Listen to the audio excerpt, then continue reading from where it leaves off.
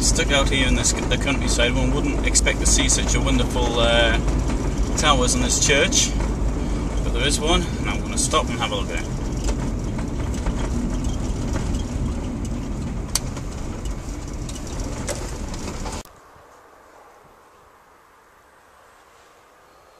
This magnificent church in the middle of a field, effectively, in the middle of nowhere, just about.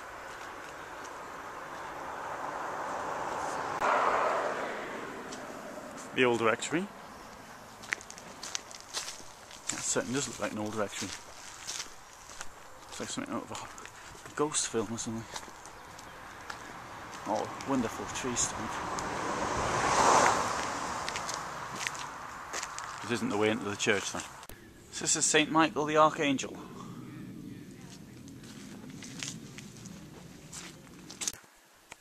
Look at this huge church, fantastic architecture.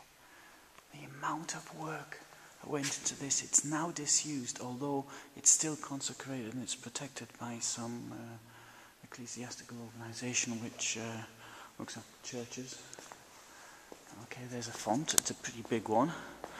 Maybe not quite as ornate as some of them I've seen, but it's pretty big. Look at these wonderful stained glass windows. Amazing. Look at the beauty of that, the amount of work. This won't come out badly because the sun's there. And the objective of building these churches like this was to show the majesty of God and all the rest of it. Of course, me with more left-wing political ideas, I would have thought the best thing to do would have been to show the majesty of God, would have been to have built proper housing and infrastructure and water supply and things like that. But that's not take it that from the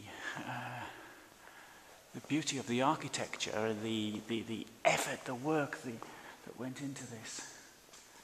Looking at some of the grave markers on the walls from the mid-19th century.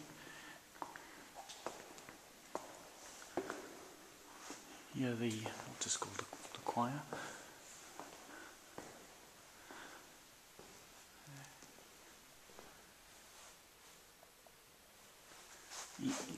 One doesn't expect to come out here and see something like this, literally in the middle of nowhere, a disused church, but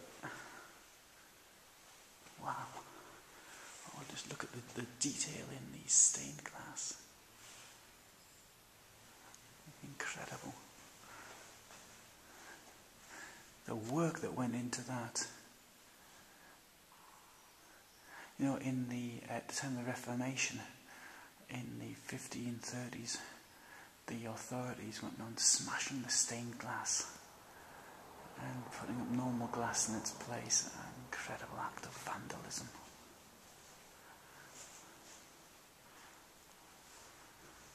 I just stand here. Absolute majesty of the place.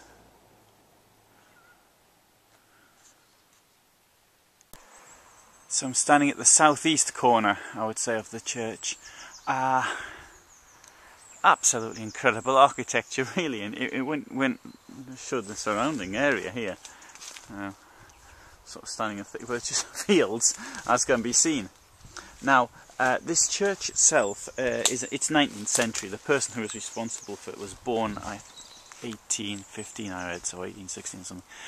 And the interesting thing is, he is a descendant of the Native American, I think princess or whatever though, Pocahontas, and who did spend apparently some time here, or somewhere around here, and apparently he had certain similar characteristics to her.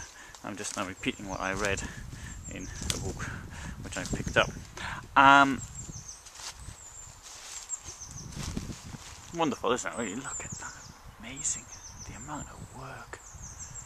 It reminds me of other churches, but I can't think of... There's one in particular it reminds me of. I can't place the name of it. If I remember, I'll write it down.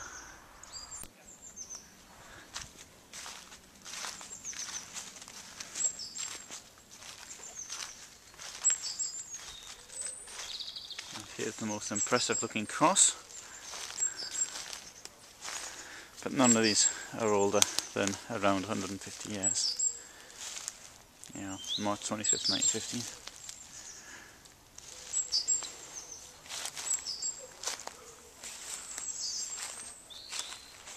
An absolutely amazing structure.